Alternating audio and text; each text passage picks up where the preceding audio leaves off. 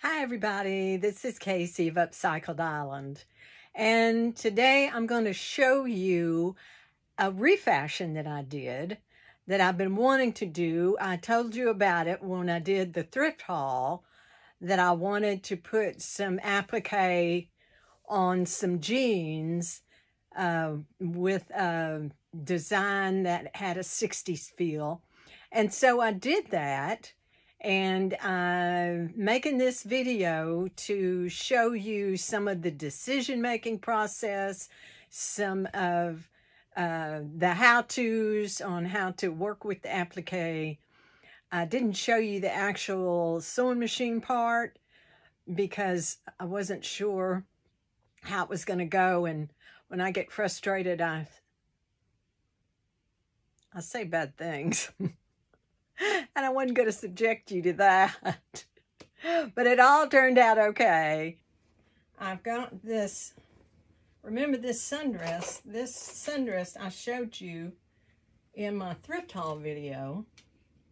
And it is a knit, stretch knit. So this is a cotton polyester blend is what it looks and feels like. And so that means it's stretchy, and my jeans are stretchy, so that's a good thing. It is it's lightweight, so it's going to be really hard to cut out that design without some kind of backing. And if I try to put it on my jeans without some kind of backing and adhesive, it's just going to slide all over the place, and I'm going to say ugly things. So I decided to put WonderUnder on it, and it comes on a bolt. It's made by Pellin, and this is WonderUnder 805, and you can buy it by the yard or partial yard. I buy a bolt at a time because I use it a lot. First, I cut out the designs loosely, just the fabric. And then I took my WonderUnder and unrolled some of it.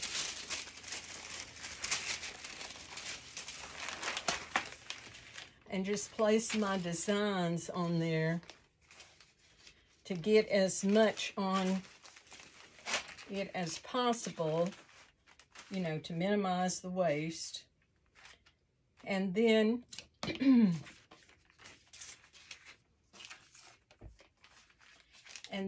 I cut the WonderUnder across there so I could work just with that piece. Now, these already have the WonderUnder on them, and I'm just showing you how to accomplish that. To use a dry iron, so if you have a steam iron, turn the steam choice off of it, and use it just as a dry iron. Here's I have a small piece of WonderUnder. It's got a rough side, that's the adhesive, and it's got a smooth side, that's the paper backing. So you want to put it on your ironing board, rough side up, and then place your designs on it. And this is just the design with, you know, pretend it doesn't have the backing already. And place that on there. And then you'll take parchment paper. Parchment paper like you use in the kitchen when you bake cookies and you don't want it to stick to the cookie sheet. And so you place the parchment paper over everything. Now that does two things. It protects your iron from getting the sticky stuff on it. And it protects the fabric, because if it was a all polyester fabric, the intense heat could melt it.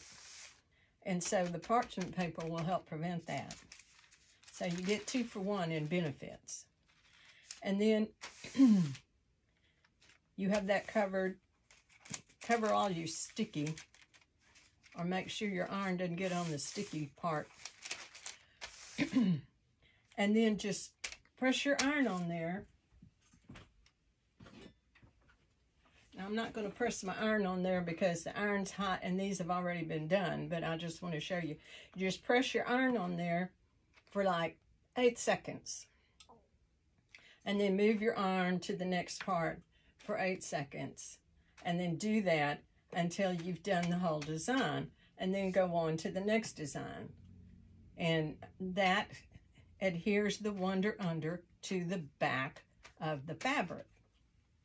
Then you peel the parchment paper off. It'll stick in a couple of places, but it'll come right off. Take your paper cutter scissors and cut these apart. So now you have your design on the WonderUnder, or you have the WonderUnder on your design, however you want to look at it. And with this one, I'm just going to cut around this circle.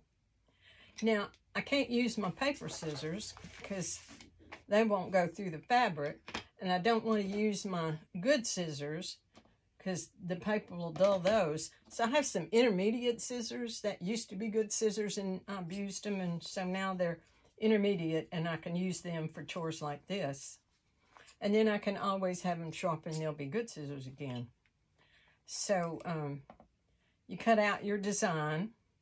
The WonderUnder helps make that easier because it gives it some body.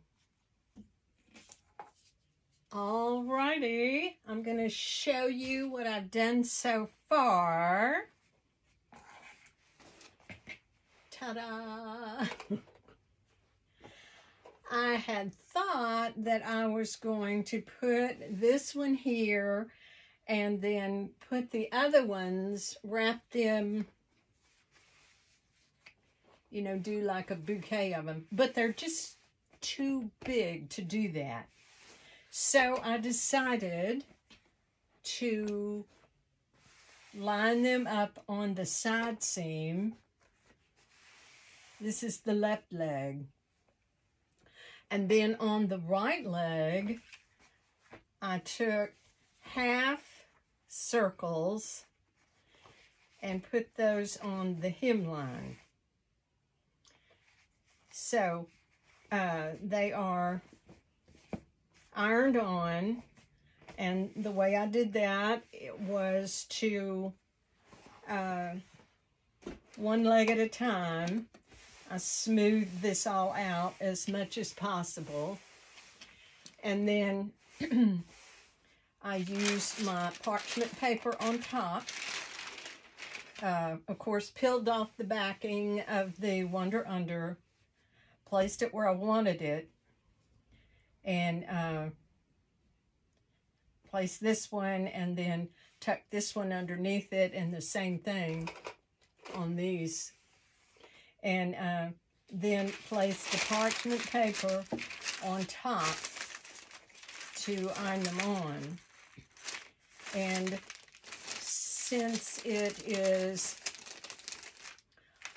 on denim, and I want to make sure it's not coming up, and it has the parchment paper, I held my iron on there for 12 seconds, and then moved the iron, and then moved the iron, and then moved the parchment paper, and did that all the way down. And then on the other leg, for the hems, I cut my circles in half, place them along the hemline, and press them on the same way. And of course, the edge of this was still loose, so I had to you know, refold the hem to get that last edge down on the flower. So now I have to decide how I'm going to sew them on. I know a lot of folks just use the WonderUnder and leave it like that. However, I am not one of those. I want to make sure that it's not coming off. So I want to sew around the edges. Now to do that, I'm either going to have to use free motion, or I'm going to have to undo the inside seam and open that leg up so I can, you know, put it on the machine and sew around the edges and sew around the middle. What I plan to do is sew around the edges and then sew around one of these inner circles and sew around this other inner circle. And I want to do that on all of them. And that's just so, after you wash them, sometimes the WonderUnder can come loose in places. But if it's anchored in more than one spot, then it's not going to come loose and, you know, get wrinkled and all that. So that's the plan. And I will be playing with scraps to see if I can free motion that or if I'm going to have to undo the seam. Now on here, on this edge, I think I'll be able to finesse that enough where I won't have to open any seams, because I have my fabric over each seam, so I don't want to undo that seam.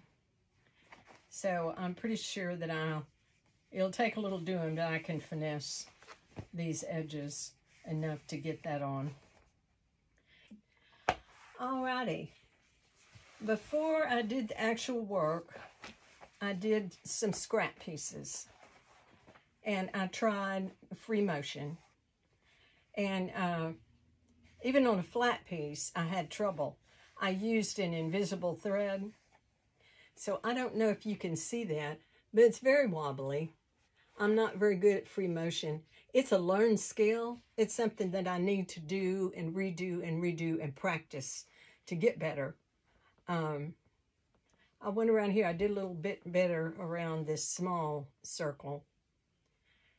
And then I tried it on the jeans, and while they were still seamed up, I had less control because it wasn't flat. And so I used the invisible thread, but my stitching was just, wow, really bad.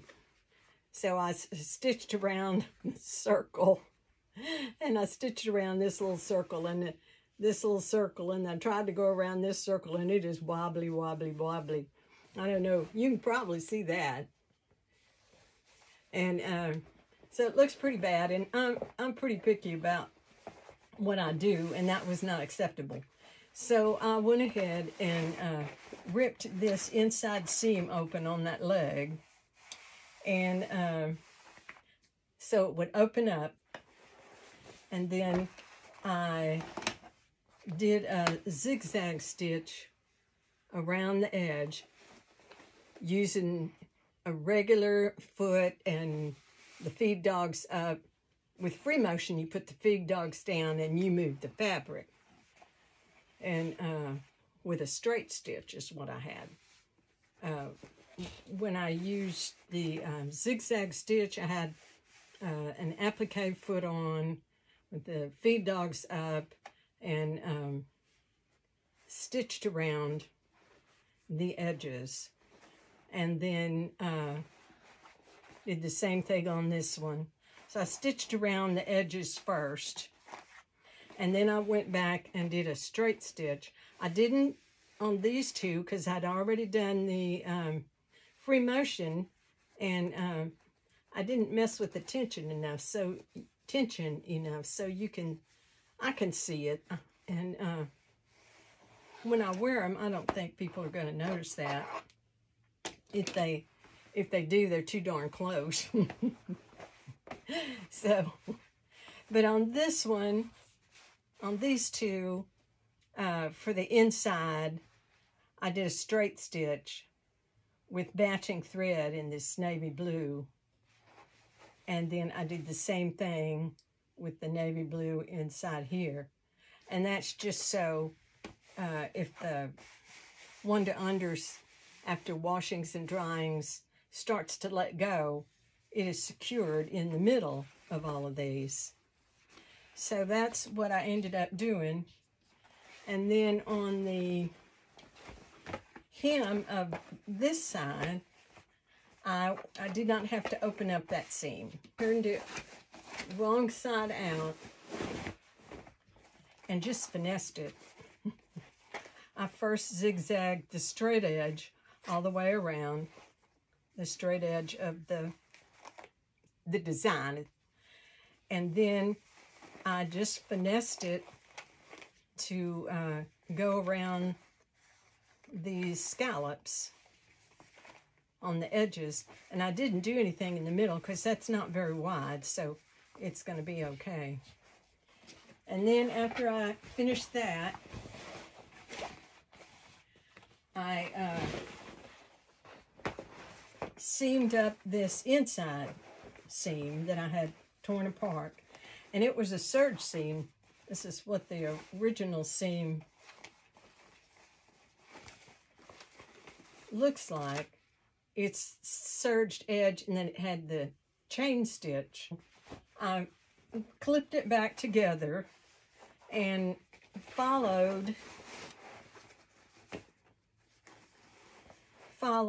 with my straight stitch the where the chain stitch had been, and then after I finished that, seaming it up, then I serged the edge to finish the edge off.